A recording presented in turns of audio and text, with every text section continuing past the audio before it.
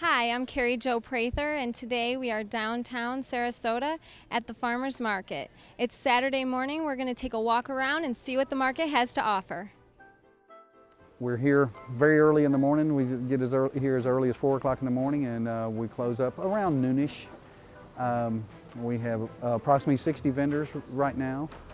So this is very much about the community and bringing people together and really taking the opportunity to show the diversity of our city and being proud of what we have here, because this is a very unique place and very special to me.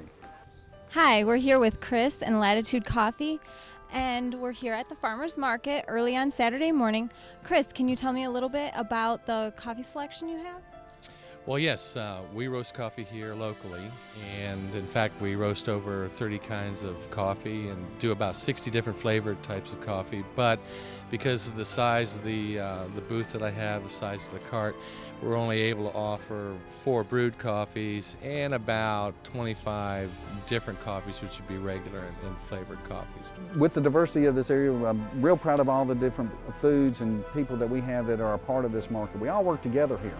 Hi, we're here with Eva from Warden Farms, where they sell organic vegetables. Can you tell us a little bit about your business? Sure. We have a 55-acre family farm that's certified organic, and we're located in Punta Gorda, about an hour south of Sarasota.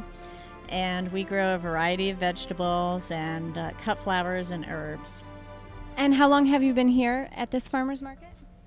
We've been at the Sarasota market for 2 years, and it's a great market. We love it. It has a wonderful, vibrant feel. Hi, I'm standing here with Phil Pagano and the Natural Rug Company. Phil, can you tell us a little bit about the product you're selling? Yeah, what I do is natural fibers, natural rugs, seagrass, sisal, reed. And do you have a store that you work out of also? I just work right here, Saturday mornings. It's my store. And 10 years ago, I started installing a lot of natural fibers, and I sort of almost fell in love with them. I just, just that they're natural and the texture, and so I started. I have a little shop at my house, and I build the rugs there, different sizes, custom sizes, round rugs. And I hear a little bit of music coming from over here. Can you tell us a little bit about that? Yeah, those are my coconut speakers. I actually, you know what, with my display and being natural, I wanted to have some music, so I started building these coconut speakers, which sort of led into people buying them. I play a lot of salsa, a lot of merengue, different music, and people just have a big smile on their face all day long. I can see why people like them so much. It makes me want to dance a little myself. Good. Yeah, they're pretty fun.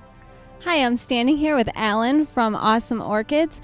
Alan, how long have you been coming to the farmers market here? It's been almost 10 years now. And you keep coming back? Every week, 52 weeks a year. I see you have some really pretty flowers here. Can you tell us a little bit about them? Well, they're all orchids, and probably the most popular of the orchids is the Phalaenopsis, which you see here. And it's a very popular orchid, and we have regular customers come every week and like to buy them. And I've noticed you have some really nice pots that you have these orchids planted in also. Is there anything special behind that? It's basically the plants are very tall, and if you don't have something to anchor them, they fall over. So we got into the decorative pot business only because it helps hold the orchids standing up. The farmers market it's almost a way of life. It's a society all of its own. The vendors all know each other, and every Saturday we kind of help each other out. It's kind of a camaraderie, and it's a niche in downtown Sarasota. And we all enjoy this. We wouldn't get up so early in the morning if we didn't. I love to brag about my early time here and when it's quieter and things like that, because you get to watch Sarasota wake up, and it's really neat to watch this city as it's growing and progressing, watching how different buildings wake up in the morning. It's so cool to watch.